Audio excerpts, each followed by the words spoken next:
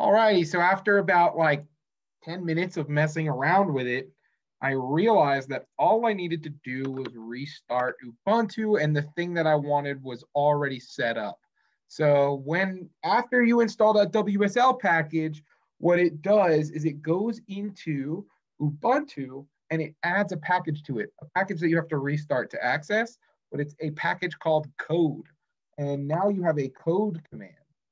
So watch what this code command does. Let's say I make a file. I'm going to type in touch mycoolfile.js. Now if I ls, I have a mycoolfile.js.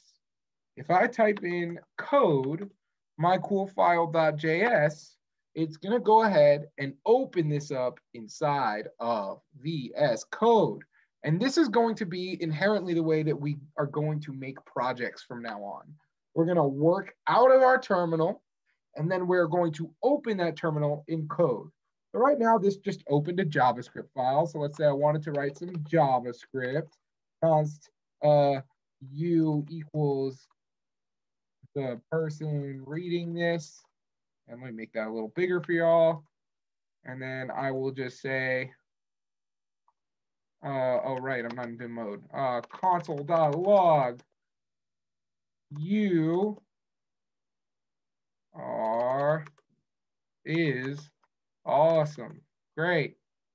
There we go. This is just a JavaScript file here. Pretty easy, good to go. Another thing that I forgot to mention that I want everybody to install is I want you to look up Rainbow Indent. I love this plugin. It's probably, Indent Rainbow is what it's called. Probably my favorite plugin. So what this does is, watch this, ready? Let's say I tab in, let's say I tab in this line of code. Well, now if I'm off by a little bit, it turns red. And that's good because we want you to develop good programming habits. Let's say I do console.log. This is ugly code right now, but whatever. Hello. Now you can see it changes color each tab. This might not seem useful now. Later on down the line, I think you are going to benefit greatly from it. All right, that's all I got for this lesson. Congratulations, you got code set up. We got most of the hard stuff down. The last thing that we have left to really nail is going to be Git. Oh, also something I forgot to mention is if you notice now, if you go ahead and press Control and J, this is going to pull up another terminal. Guess what? This is actually the same thing as your Ubuntu terminal. So you're going to use Ubuntu to like open up a file, or like let's create a project right now, actually, just for funsies. So I'm going to go in here and I'm going to make directory, and I don't know, we'll call it my first project. I'm going to CD into, actually, I just want to open up that project in code. Actually, no, we're going to CD into it first. We're going to CD into my first project, and we're going to create a few files. One of the files I'm going to create is an index.js. Cool. I'm also going to create an index.html, and then I'll also create a markdown.md. Great. So if I look inside of here, I should have 3 files now. Let's go ahead and just open up. The thing that goes after this code command is the folder I want to open up. So if I want to open up my first project, I can actually reference the current folder that I'm in using a dot.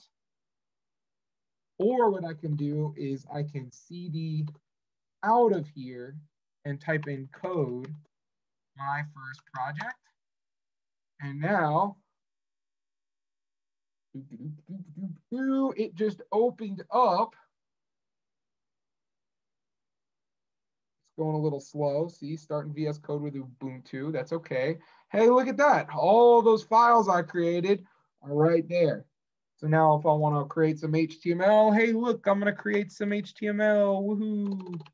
I want to create some JavaScript. Hey, cool. I'm writing some JavaScript. I want to create some Markdown. Hey, cool. I'm creating some Markdown. I noticed actually in this index.html that my Emmet abbreviations aren't working. You can see if there's a quick fix. If there's not, Emmet. Interesting. show Emmet commands. Nope, that didn't work. Whatever. Div. Oh, there it goes. Cool. We got Emmet commands. Great. VSCode is set up. So you're good to go. Now we're going to be able to finally work on some projects. Well, we do have to also get GitHub figured out. That's next. That's going to be a little bit of a pain in the butt, but that'll be the one that I look forward to the least. There's the most work intensive to get it actually working. So go take a break. Go maybe go for a walk. Go for a run. Do what you got to do, because setting up GitHub is a little bit frustrating. So just be mentally prepared for that. All righty. Ready, y'all?